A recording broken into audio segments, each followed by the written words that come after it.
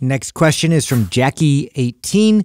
Is there evidence to suggest that eating more meals more frequently throughout the day is better for weight loss than 2 meals with the same amount of quality calories? Okay, so here's the deal with this now. Now, we've been told for a long time in popular fitness culture that eating small meals was superior, right? So if you eat, this was the story at least, or the narrative. If you eat small meals, it stokes your metabolism throughout the day. It feeds your muscles amino acids throughout the day. Therefore, it's better for burning fat, building muscle. So you need to eat small meals throughout the day. Okay. Is there evidence to support this? Hardly any to zero. The reality is the thing you should pay attention to, the thing that should dictate whether or not you eat small meals or you eat fewer and larger meals should be based on how you feel. Personal preference. That's the most important thing. Now, the reason why this started was because bodybuilders who are eating shit tons of calories, you're eating 5,000 calories a day, you're not going to do that in 2 meals. Yeah. You're going to eat 5 meals. It just makes more sense.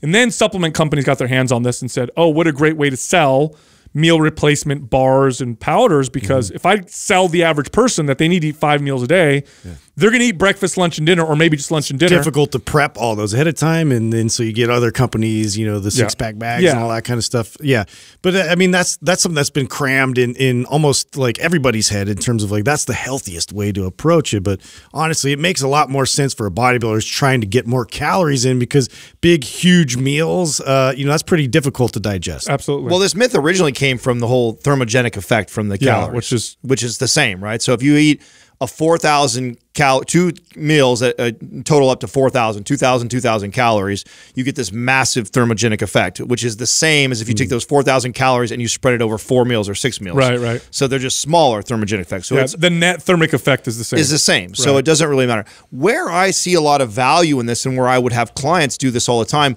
was actually just to teach them portion control. You know, you do 2 massive meals, it's really hard to kind of get an idea of like what 6 ounces this is, what 12 ounces of that is how many calories is this really. Where if I had clients and I say, okay, your total calories is 2,800 calories we get to eat, and I divide that up over 5 or 6 meals, they see these little small portions and get an idea of like where what their meal size should kind of look like. And you just kind of teach good behaviors that way. That I liked it for that. Or to your point you guys bring up with the bodybuilders is, when I was eating 5,000 calories, good luck eating that in 2 meals, especially if you're eating whole foods. Just not happening. So for those reasons, it makes sense. At the end of the day, it's whatever you're most consistent with. So if you do better with prepping 5 or 6 meals, and that you like to just kind of graze all day with small meals, because here's the thing that I also like about that too.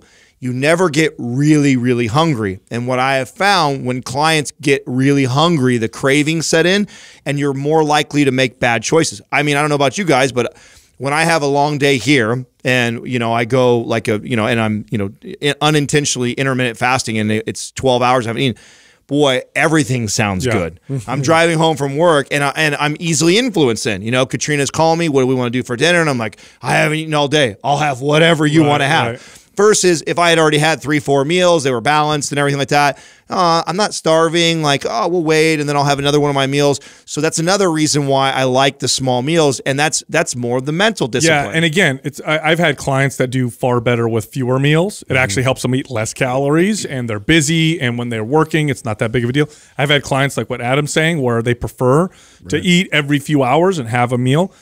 Personal preference 100% should dictate this for you. How do you, and for me, for example, I'll give you an example. Eating small meals throughout the day doesn't work with my gut. It just doesn't work well with my gut health. I do far better having long breaks in between meals, reduces inflammation in my gut, helps me with digestion, and I just feel a lot better doing it that way. But I know people who are the opposite. I know people who are like, man, I can't eat one big meal. It hurts my stomach. I'm doing better with smaller meals. Personal preference should dictate this. There is no real significant advantage one way or the other, except for the extremes. Like, obviously, you don't want to eat like once every other day, or, you don't eat 10 times in a day. But within reason, doesn't make a big difference. Really just follow what works best for you, what makes you feel the best.